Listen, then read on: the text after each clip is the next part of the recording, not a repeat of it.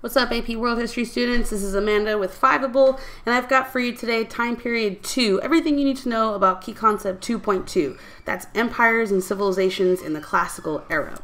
So let's take a look at this key concept. So there are several classical empires that you need to know about, and I'm going to kind of take you through each one and show you exactly what the most important information will be so that you don't get bogged down in tons and tons of details. Some textbooks even write a whole chapter for each of these civilizations, but you really want to pay attention to the most important aspects of each one. So in Persia, the things to know about Persia is that they had actually a couple of different empires, the Achaemenid, the Parthian, the Sassanid. Another important key term would be the royal roads. That's important because it shows how Persia connected to each other, right? If you're expanding your empire, how do you get a message across? How do you trade? How do you share resources with your own empire? Royal roads is how they did it.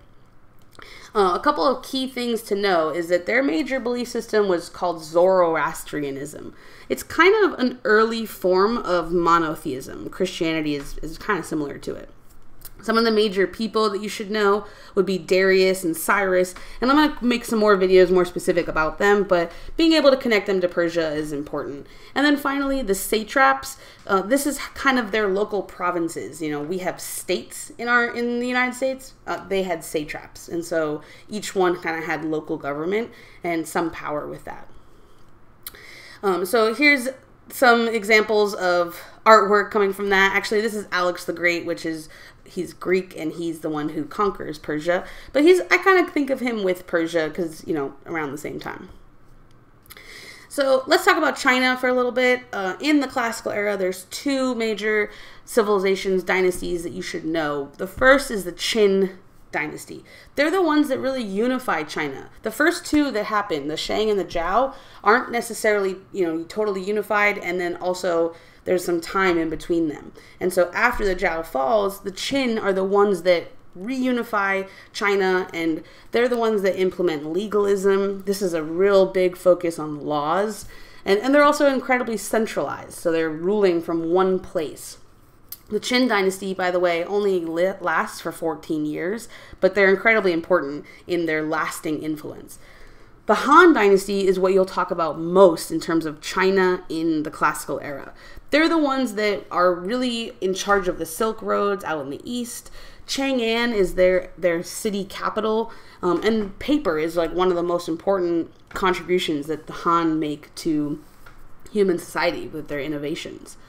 And so just to kind of break down a little bit more for you, the belief system in the Qin dynasty is legalism. This is like a strict system of rewards and punishments, whereas the Han are more Confucian. And so Confucianism would be, like in the last video we mentioned, focused on education, focused on relationships.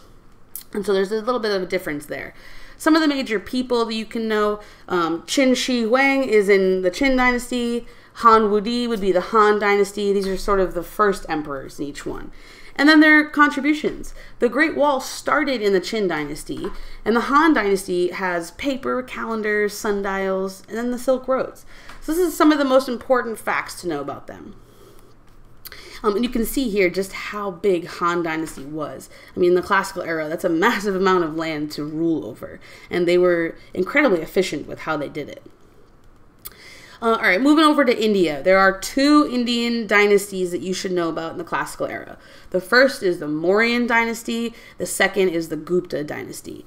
So the Mauryan dynasty is connected to Ashoka. Ashoka, of course, represented Buddhism and with the rock and pillar edicts that we talked about in 2.1. And those are kind of the most important terms that you should be able to associate with the Mauryan dynasty. The Gupta is much more kind of a time of peace. It's almost like the golden age of classical India. And so what you're going to see in the Gupta dynasty is a lot of science and technological developments. Because when there's times of peace, people innovate. People think of new ideas. You have time to do it because you don't have to worry about your next food or, survival. And so just a little bit about them. While the Mauryan were Buddhist because of Ashoka, the Guptas were more Hindu. And there were still plenty of Hindus in the Mauryan dynasty, but because of Ashoka, a lot of people converted to Buddhism. There's also the spread of Buddhism is like one of the most important pieces of the Mauryan dynasty. And then, like I had said before, the Gupta dynasty, golden age. The like actual number 0 comes out of the Gupta dynasty. Any of the other Roman numerals, the idea of pi, right? So these are some really high level innovations that they made.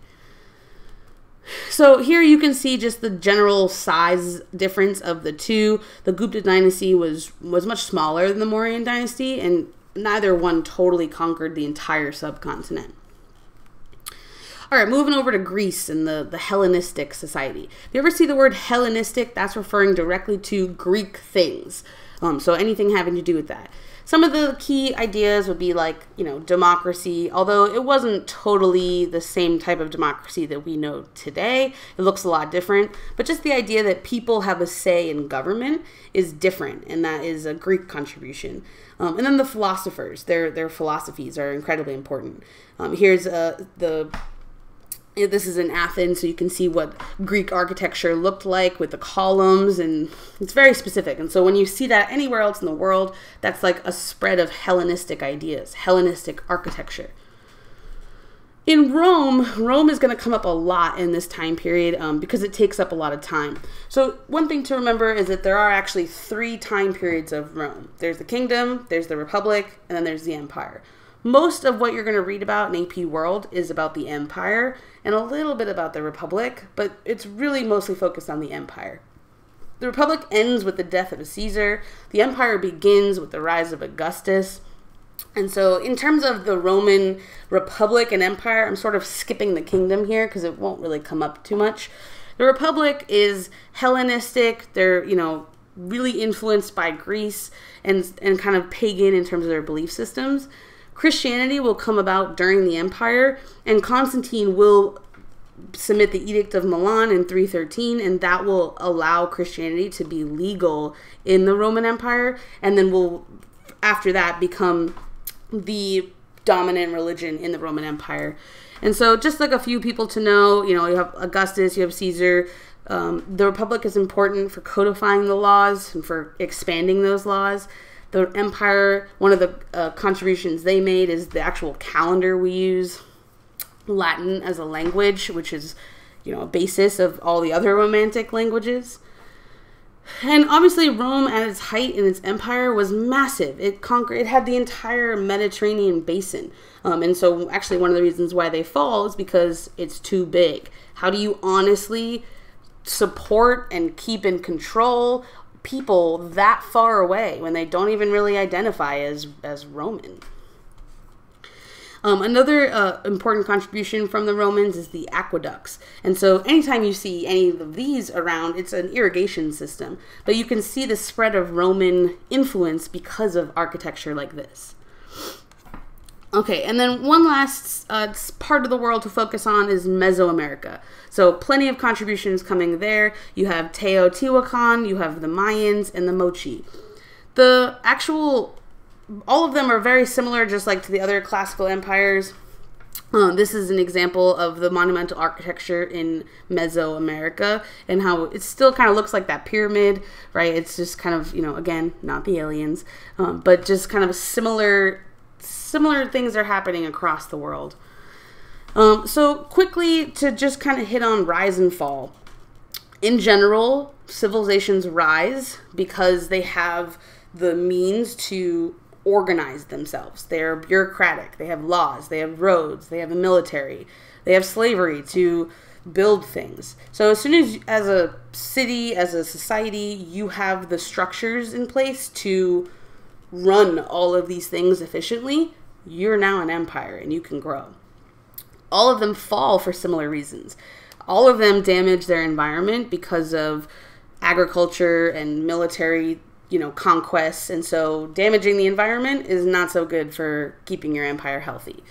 All of them have some kind of outside invasion where they have invaders coming in. It's usually like kind of the last straw. You're already pretty weak, and now the invaders can take you over. All of them have different revolts and, protests that happen within their societies. Some of those even last for like a decade. And then, you know, just like general spread of disease and overextension. So the reason why they all fall is very similar, and I'm going to make a specific video about the fall of empires. But here's just a quick overview of exactly what you need to know. So I'll be back for 2.3. We'll finish up the classical era with trade. So stick around and I'll see you in the last video. Thanks for watching this Fiveable review. Be sure to hit subscribe for more AP content and follow us on Twitter and Instagram at ThinkFiveable.